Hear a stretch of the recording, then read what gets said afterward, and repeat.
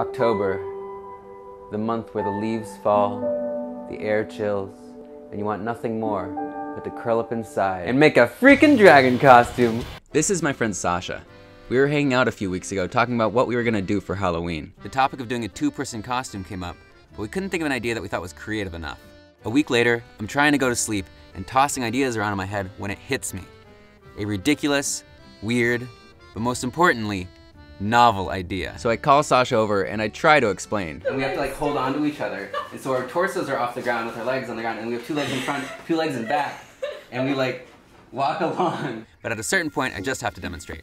The idea is that we would combine our bodies by lying in opposite directions on top of each other. Our legs would become the forelegs of some sort of lizard creature. Sasha's head would be the actual head, and my head would be a tail. Thankfully, Sasha and I are pretty comfortable with each other, so this wasn't too awkward. 3, 2, 1. Look!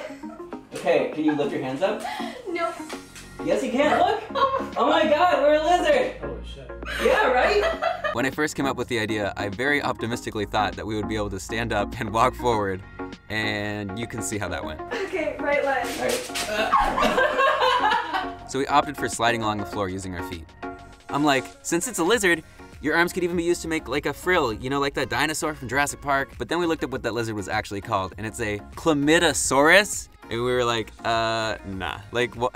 Like, what? Like, who names a lizard that? Moving on. Then it was like, duh, your arms can be wings, it's a dragon. And we high-fived, and the clouds parted, and the sun shone brightly upon us. Just kidding, it's October in Seattle, and everything is cold and wet. Anyway, we got to work shopping for clothes and crafting materials. I decided black was the best color for the body since we could blend together more easily. Nice.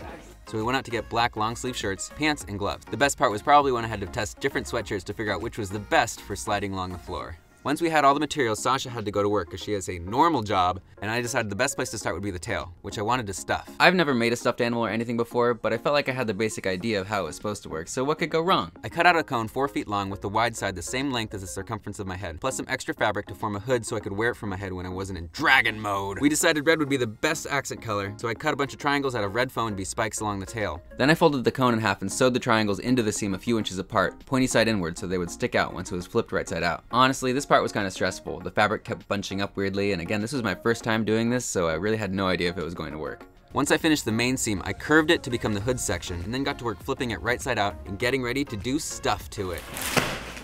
Since the tail starts out so small, I had to stuff it a little bit at a time, and I improvised a little stuffing tool out of a mechanical pencil to help me along. I intentionally left extra foam on the spike triangles so that they would extend down into the tail, and I could put stuffing on either side of it to reinforce the spikes and keep them pointing straight out of the tail. Didn't know if this would work. Again, no idea what I'm doing, but it made sense in my head. So throughout this, you can see me being very careful to stuff on both sides of the foam equally. Also, it was after I stopped needing the mechanical pencil that I discovered that the bag of stuffing comes with a stuffing tool. Honestly gave me flashbacks to finding toys in the bottom of my cereal box as a kid. As I got further and further through doing the tail, I started to realize that this actually might be working, and I was honestly kind of surprised, and I started to think that maybe this costume would come together after all.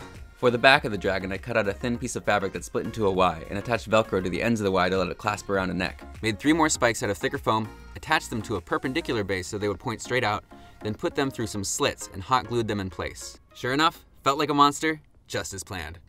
Next I got to work on the head, which was basically a carving project. I've only done very limited sculpting in the past, but I've watched Bobby Duke do it plenty of times, so again, what can go wrong?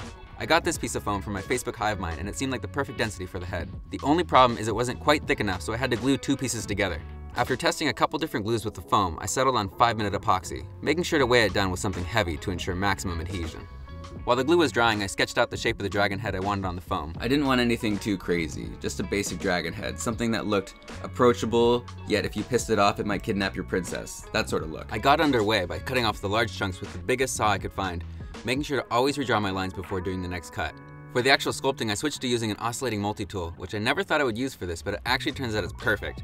I started by following the lines I drew as closely as possible, constantly redrawing them. But once it got to the point where it actually started looking like a dragon head, I started worrying less about following strict lines and just started cutting where it felt right, letting the piece speak to me and following its commands like there was a dragon inside just waiting to get out, and all I had to do was listen. Eventually the foam and I merged souls and became one being. Space and time with our united, unlimited, unified amid a cloud of low-density polystyrene dust. Point is, I got it done. I took the head outside to give it a couple coats of black spray paint so it would match the rest of the body. Pro tip, when you're doing a big spray paint project, let the spray painted pieces dry inside your bedroom. This makes your room smell like toxic fumes, which ensures that you won't won't be tempted to take a nap instead of working. Time for finishing touches. I found this glittery red foam at the craft store, which was perfect for the eyes. I tested out eye locations using sewing pins and then hot glued them in place once I found where I liked them. Regular red foam became the nostrils, and I cut some more styrofoam into shiny horns. I added an elastic head strap and then some black fabric to hide the rest of Sasha's head to make sure that the dragon illusion would be untarnished.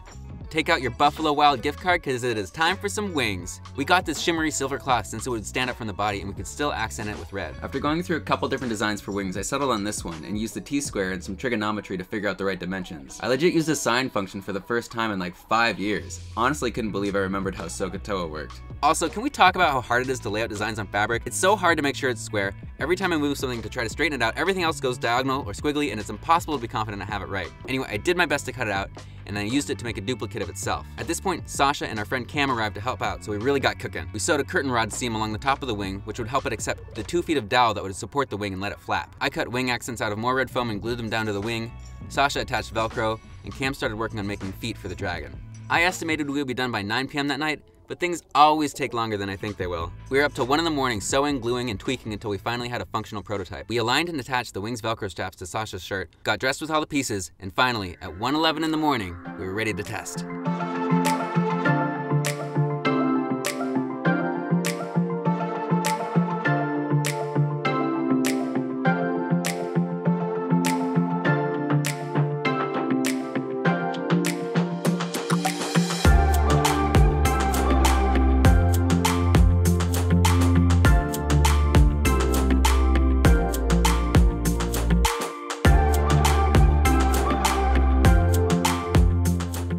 Oh, and the next day we found this at a thrift shop, so we knew what we had to do.